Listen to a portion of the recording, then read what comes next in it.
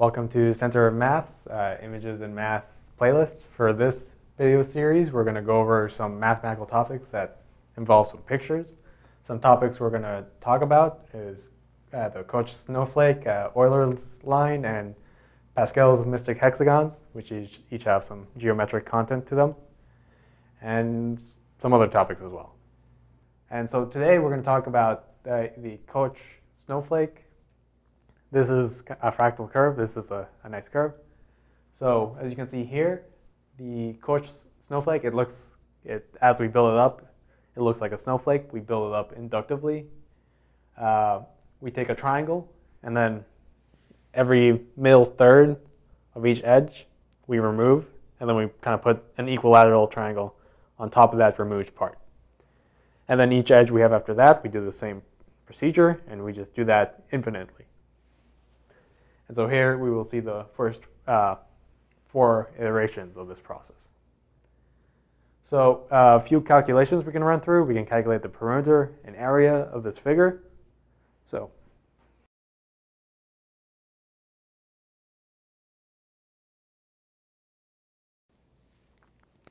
one quick thing we can note. So a lot of these calculations, we kind of do them iteratively, see how many we have at step n, how many will we have at step n plus 1 in terms of step n.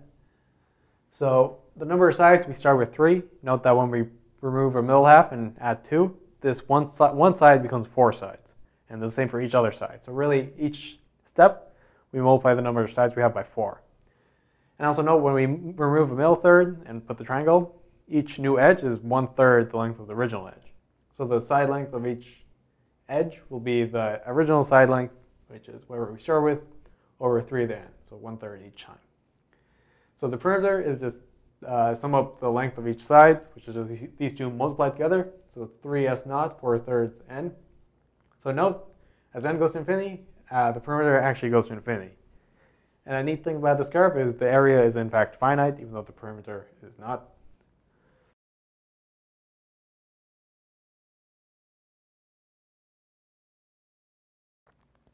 So one way to calculate the area is to note, so each time we move forward in our procedure, we kind of add the area of so many new little triangles. And so the area of the added triangles of a new triangle, note that it's built on the edges of the previous little triangles, but it's 1/3 the edge length, so it's 1/9 the area. So each time we kind of 1/9 the area of each little triangle. So the area of each triangle is the initial area over 9 to the n, the nth iteration. And we have the number of these that are added is the same as the number of edges in the previous iteration. So say this is big N, n little n is the number of sides we have. So n minus 1, this is 3 to the 4 of the n minus 1. So this gives us 3/4 a0 times 4/9 n is the amount of little triangle area we add at each iteration. And so the area of the big triangle is just you add up all these areas we add up. So we have the initial area, which we're calling a0, plus sum k equals 1 to infinity of all these little triangles. And if you sum all this up, you'll get it's equal to a0 times 8/5, which is finite. So this figure, in fact, has finite area, an infinite perimeter, but finite area.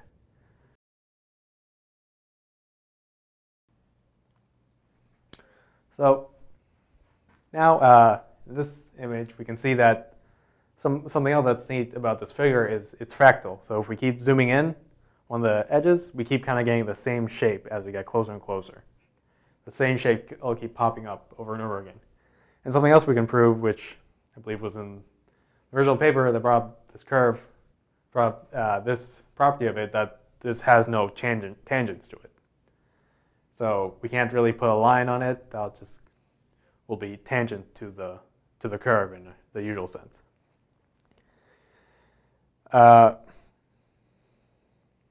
So one other neat property of the snowflake is, so now this image, if you set up kind of 3 big ones and a bunch of little Koch snowflakes around each other, you can get a tiling of the entire plane with these snowflakes.